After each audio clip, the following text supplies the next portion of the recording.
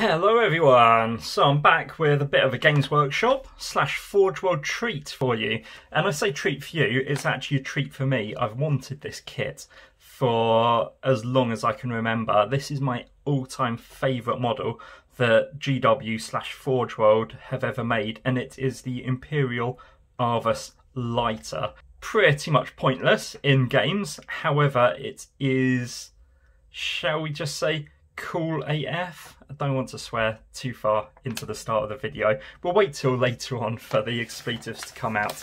So I've wanted this kit for so long. There are rules for it in the Horus Heresy. There's rules for it in Imperial Armour books to run it in 40k. What I'm interested in running it in is some kind of weird Necromunda INQ28 hybrid. And basically this is going to be the runner to transport my gang around as they go and do kind of badass, like, stuff, for want of a better word.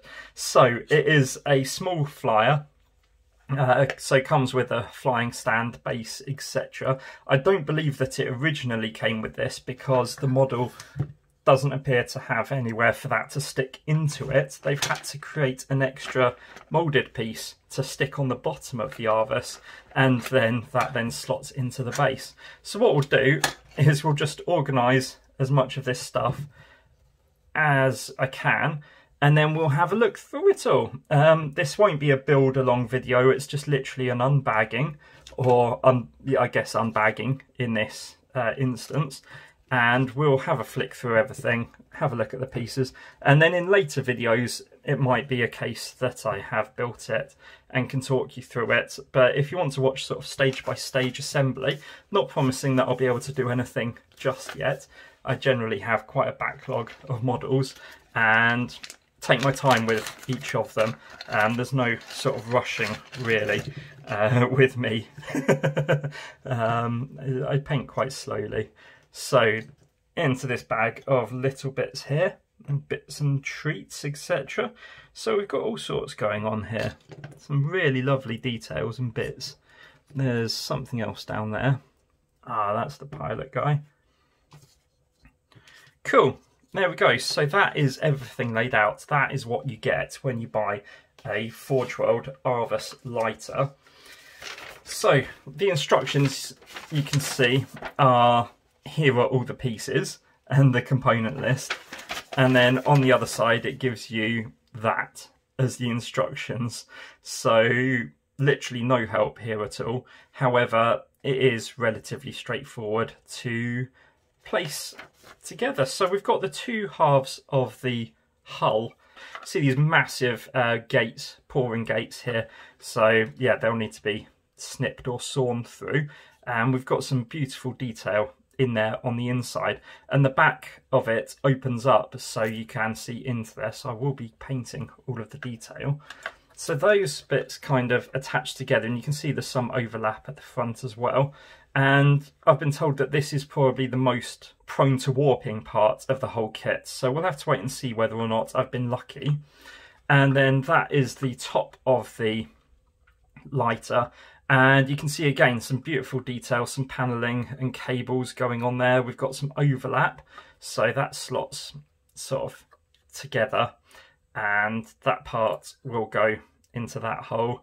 And yeah, that'll look really nice. I love these sort of extra luggage compartments, I guess, on the side as well with the little aquillas. And that is the front. So that is where the pilot will go. Let's just get it into focus. So we've got, I don't think that's actually a gun. I think it is just some kind of targeting device. And then this is the pilot. So he slots into there. The detail on him is absolutely fantastic as well. So definitely going to be painting that up separately. And then we have the cockpit slots into there as well, so it's not going properly in, and these bits are just bits of flash, so that shouldn't actually be see-through like that, although you could leave it like that, I guess, and just paint over the top of it. But what they do provide you with, let's pop that down now, is a sheet of sort of perspex-y, well, it's not perspex, it's like polyethylene plastic, and you can line the insides of that so you can have see-through windows in it. So that's a really nice touch. So you can have one or the other, I guess, if you were to leave that sort of flash, although I doubt that it's meant to be like that. So that's those parts. We then have the jumbo engines, and the detailing on these, again, they look so realistic with all the pipework, the sort of nodules and detailing and bits and pieces. All of the rivets on it look fantastic. There's a little bit of mould slip just there, but I believe that that is on a hidden part. We got some more nozzles just there with fans in, so that looks pretty cool. I presume that they're part of the VTOL part of it. If this is VTOL, I'm not 100%. And then more cabling, etc. So this is going to go onto the side of this, and I think I picked up the wrong one. So it should, when that block's taken off there, somehow go onto the side of this thing. Not 100% sure exactly which way. But then we also get these wings coming off it as well. So yeah, the wings, just fairly flat pieces, some detailing on it. They've got a little headlight at the bottom. Yeah, so little headlight there. So chance for some OSL glow possibly. And yeah, just some nice bits on the wings as well. So obviously 2 of those. Around the back of it, there is the aforementioned hatch. So that will go on there and that will be able to move. So you just need to make sure that the super glue doesn't go anywhere near that. All kinds of other pieces. We got some nozzles here. Presumably that will fit onto the back of the engines there, and that will look quite nice. So that's those 2. Random other bits, not 100% sure what that is. It's a MacGuffin or something rather like that. We've got this part here, tiny little piece, and that goes on the inside of the cockpit. It's some kind of targeter or something along those lines for the pilot to use. That is the aforementioned flight stand add-on, so that will just get stuck onto the bottom of the hull. We've already had a look at the pilot, and then we've just got these 2 pieces which are identical, and these are the landing gears, so they will attach to the bottom of the Arvus if you wanted the landing gears down or not. I think having the landing gears down will be the way to go for sure. Just adds an extra element of sort of detail to it, if nothing else. But we have the pair of those, so they'll be being added. They'll be scuffed up, sort of metal with dirt and mud sort of encrusted around them, as it lifts the gang that I'm going to put inside it in and out of combat or stealth missions or whatever they decide to do.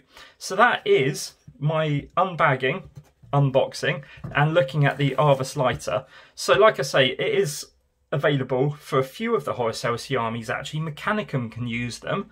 I believe that the militias can use them as well, and the Solar Auxilia, I think, is the name of basically the guard from back in the day, in the far distant future.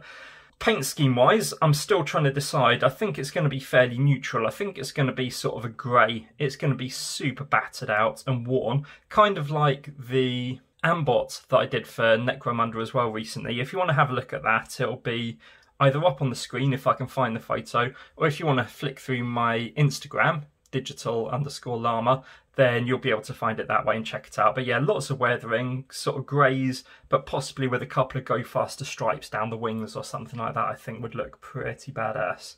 So hopefully you enjoyed that. Let me know if you are also a fan of the old Arvus Lighter. I'd love to hear from anyone else that is passionate about this bit of kit. Thanks very much for watching. I'll be back soon with either some more Warhammer videos or some more card games, from Magic to Pokemon to old school Star Wars, Lord of the Rings, etc. Until then, take care of yourselves. I will catch you soon. Cheers for watching. Ta-ra.